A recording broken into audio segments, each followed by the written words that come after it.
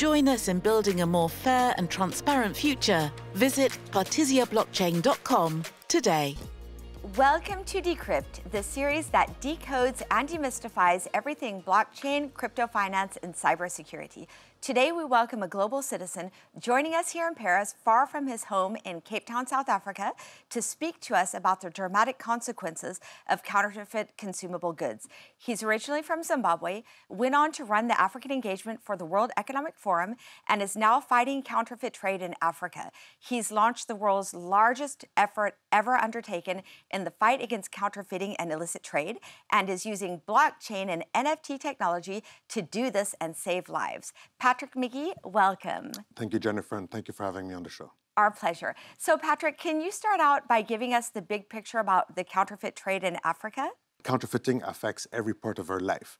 Everything, and especially fast-moving consumer goods, are the most counterfeited items in the world today. We estimate that counterfeiting is about a $4.3 trillion business, which would represent the GDP of Germany, or 2.5 times the defense budgets of all the governments reunited in the world. In Africa, we estimate that 25% of it is happening on the continent. The World Health Organization recently stated that more than 42% of medicine used in the African continent is counterfeit, and this number goes up to 70% in Western Africa. What's your experience? If I speak to my Nigerian friends, they will say, "Oh, you're being nice to me," because you mean that 90% to 100% of our medication is fake. Every year, about 120,000 children are dying from fake malaria pills every year. And this is only what is reported to the WHO. So you can imagine what is not reported, and that could probably amount to over 1 million people dying every year in Africa from fake medicine. So it is really killing people. Patrick, you are leading this huge project to ensure that patients get the real medicines that they need.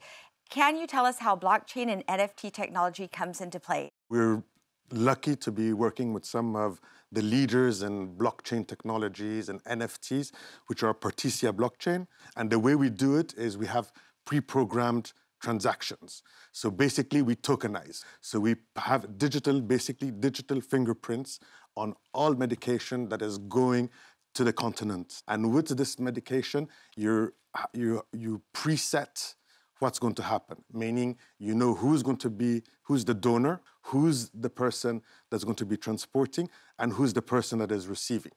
And you make sure that all of these match, meaning that if using the blockchain, if it's not the right recipient that is getting the medication won't be delivered to that person. So we've created a whole ecosystem. How are you ensuring that the medicine is not counterfeit? Every drug is supposed to have a unique identifier on it. I'm talking about this. I don't know if you can see. It's a hologram associated with a data matrix that is not falsifiable.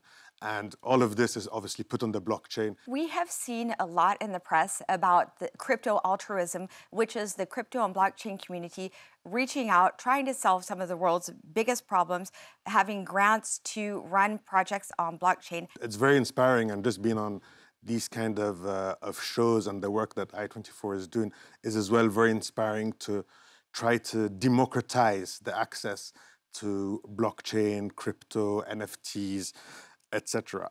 Because my one worry, I think, is that on the continent, in Africa, we are not yet at the level of knowledge in terms of crypto, in terms of blockchain. I think a lot of people don't yet see the good or the crypto for good, let's say, that can come out of these technologies. And what I would really wish is for the African population to get more interested in this, learn about blockchain, learn about crypto, see how it can improve your business and improve your country. Thank you so much, Patrick McGee, for decrypting a life-saving use case of blockchain technology. And join us next week when we will discuss some of the largest mainstream blockchain projects in 2022. Thanks, everyone. Bye. Bye. Thank you. Partisia Blockchain, infrastructure for the greater good.